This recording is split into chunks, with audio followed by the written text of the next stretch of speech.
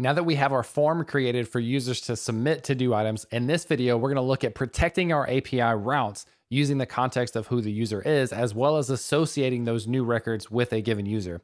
Now, if you want to follow along with the entire series, make sure to go back and check out part 1. But in the meantime, let's go ahead and get started. So we need to do two things in our code. Let's close out several of these tabs. And let's open up our create to do function. So the first thing we want to do is we want to grab the user, or one of the things we want to do is grab the user from the session. And it's actually going to look very similar to what we did up here, almost exactly the same. But the second thing we want to make sure is that the user cannot create a to-do if they're not logged in. So we can do all the protection on the front end that we want to hide that form. But on the back end, now we need to verify that if this request comes in, there's actually a logged in user there. So what we'll want to do is import the Auth0 package from our utils directory. So utils Auth0. So we'll import that thing. And then it's really cool because this Auth0 package comes with a function called require authentication.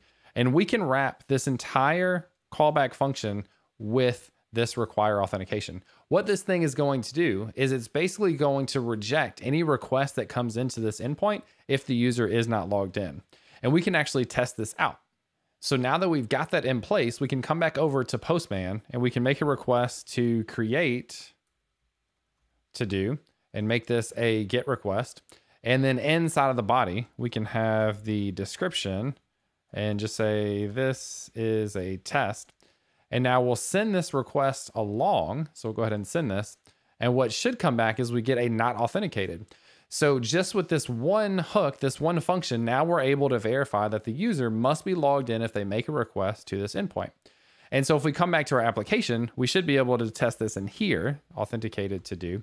And if we add this, this should actually go all the way through. So we see it did. So with that in place, the last thing we want to do is actually grab the user from that session. So in this case, I'm going to automatically go ahead and destructure from auth0.get session and pass in the request there. And I missed equals here.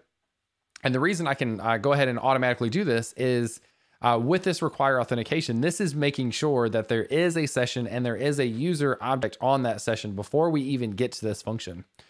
So with this user in place, now when we create this record, we can update user ID with the user.sub. Remember that sub property is the unique identifier for this user.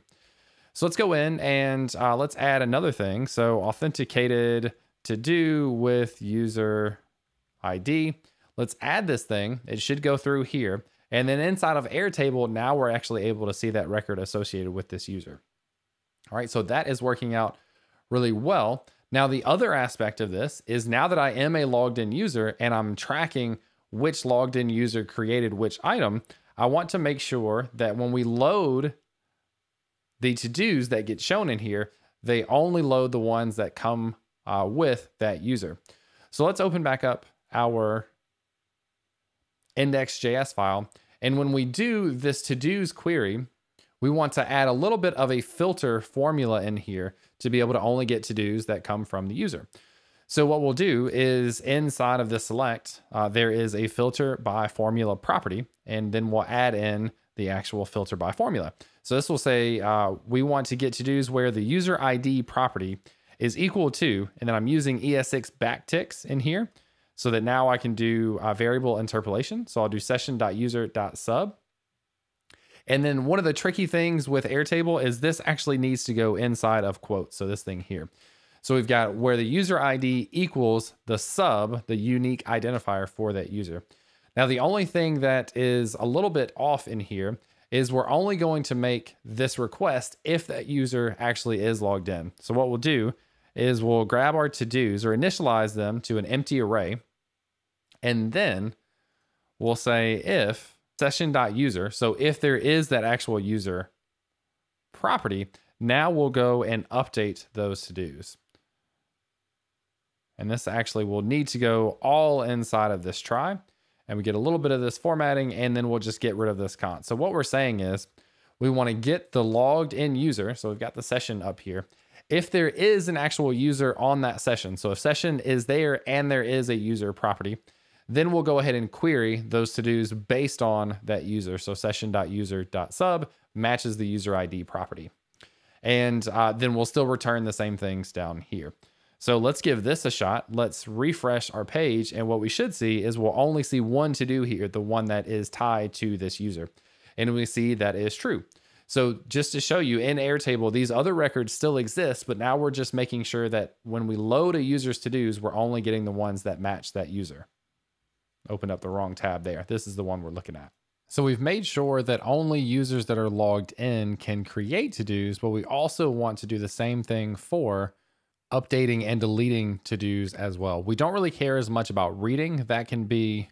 So now that we've updated our logic for creating a to-do to require authentication, we can do the same thing in our get to-do. So if we open this up, and we can just copy over a few of these lines. So let's copy over our import of Auth0, and then let's copy this require authentication. So this will require authentication to be able to access this function.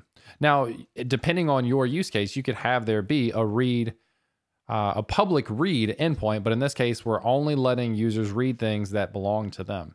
So we'll do the same thing we did before. We will destructure our user object since we know that the user is logged in by the time they get here. And we will call auth0.getSession. So we'll have that user object, and then we'll do our select, and we'll have that same filter by that we did over here. So we can actually just grab this whole select piece and replace the select that is in here. So we'll paste it in, got one extra period there. And instead of session.user, this will just be the user since we've already destructured that thing. So what this should mean is if we come over to Postman and we call get to-dos, and we make this a get request and send this along, we should see a not authenticated, but this should still work if the user is logged in. So we've got this working inside of our get to-dos. Now we'll do the same thing inside of create and delete. So inside of, or excuse me, in our update and delete. So let's open our update here, and then we'll copy a couple of these lines of code. So we'll copy our import, and then we'll copy the Auth0 require authentication, and we'll wrap that entire thing. Go ahead and close this out down here. And then we will also get the user, and we won't really reference this yet. We'll come back to this in a second, but at least in this case, we're making sure that the user is authenticated in our update. And then in our delete, we'll do the same thing. So we'll copy in our import, and I'm just kind of copying these in because I think we've written enough import statements in this course that we don't necessarily need to. And we'll wrap this async here, make sure that the user is logged in, and then we will grab the actual user itself. So if we want to be able to test this, we'll need to test this in Postman to send a request. Let's say, for example, a put request to update to do. And in our update, we need an ID and a field. So we'll have our ID, and we'll need to grab an ID there. And then we'll have the fields object as well. So I'm just going to kind of format this up here. All right, so that looks okay. Now we just need to grab an actual ID. And I wonder if Airtable will give us an ID for this record. If we expand the record, doesn't look like we get it that way. I'm wondering, so I did a right click and then a copy record URL. And I'm thinking this last part is actually the record ID. So let's test that out and see if it works. Regardless, actually, this doesn't really matter because this should kick this request out. So let's just paste that in. Let's send this, and this should reject this request saying that we're not authenticated. And I think the same thing will work for a delete. So let's make a request to delete to do.